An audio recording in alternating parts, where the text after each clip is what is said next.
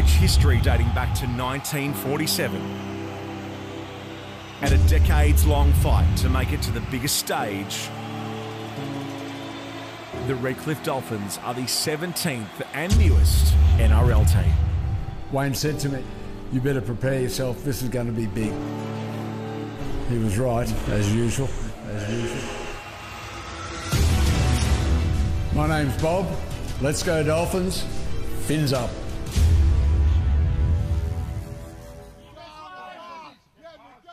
Bob Jones is the chairman of the NRL's newest team, the Redcliffe Dolphins, a crowning achievement in his lifelong devotion to rugby league.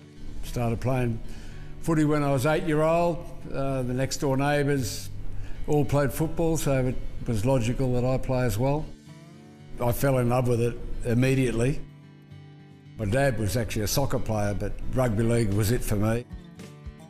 I really got passionate about it when I was about 16. I was lucky enough to get picked in the first grade side in my last year at high school. So there wasn't much schoolwork or study got done after that, I can tell you. I was coming up to play on the Gold Coast. My dad had a shop at Redcliffe, so I thought I'd call in and see him, and told him what I was doing, and he said, "Well, why don't you come and play for Redcliffe?" I didn't know they had a team, so instead of going to the Surfers Paradise Pirates, I signed on with the Dolphins. Bobby Jones is coming onto the field. Coming out of the tunnel here and over to a packed hill, and the roar from the crowd in those days, if that didn't get you excited, nothing would. Bob went on to play for the Sydney Roosters at the highest level with some of the greatest players the game has ever seen. That's probably the highlight of my footy career. Queen Elizabeth presented our medals. That was very special. Arthur Beetson was captain coach. The older I get, the better I was. There's less people around who remember.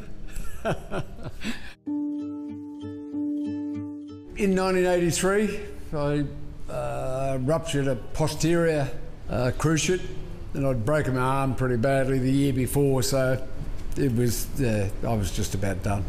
So I spent the next 12 or 13 years coaching each of my sons' age groups for 3 or 4 years. All of that was very special. I know when they were under 8s or under 9s for the first time, getting to play at half time of the first grade out here, they were that excited, and it was good for me too.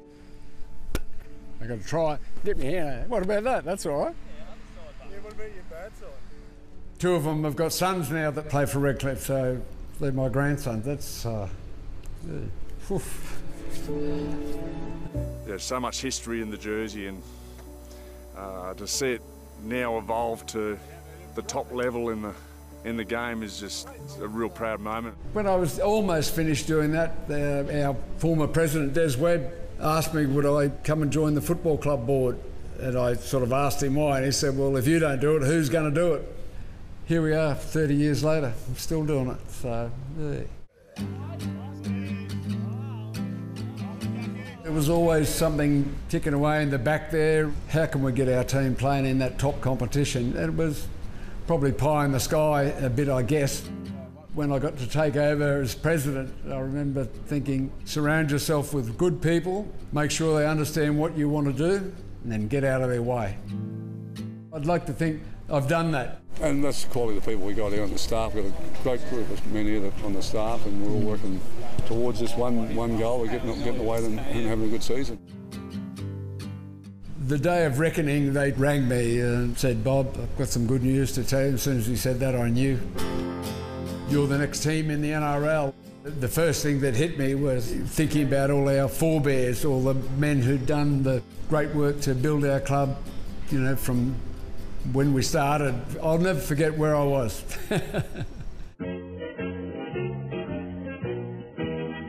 The interest from the community has been mind-blowing. The perfect vision for me would be our captain holding the premiership trophy aloft. I can see that, I can visualise that, but it may take some time. Good to have you on board, mate. Yeah, it's good to be here. Loving it. Yeah. Hey, mate. This your camera crew? Yes. Personal production. You can grab your tickets to watch as the Dolphins embark on a new age in the NRL. Or for more information on the Moreton Bay region and any of the stories in this episode, head to the visitmoretonbayregion.com.au.